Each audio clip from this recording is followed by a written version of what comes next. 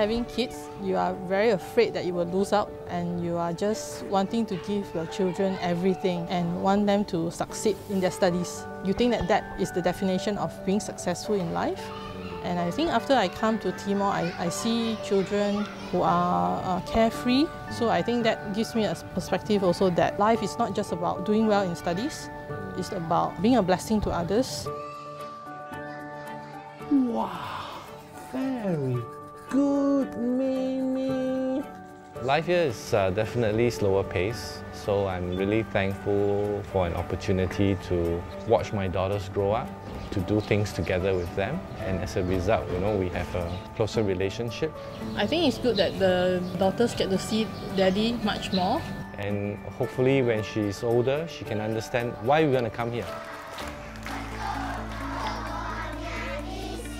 We decided to just come here for a year, so I think it's been a good experience for them to be exposed to such an international community.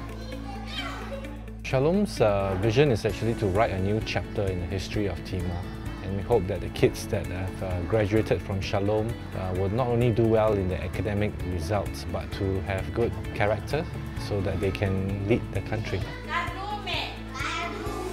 The greatest challenge is teachers embracing technology, teachers embracing change. We are now introducing tablets to them, and from there we hope that when the teachers are ready, the teachers can then introduce the kids to technology.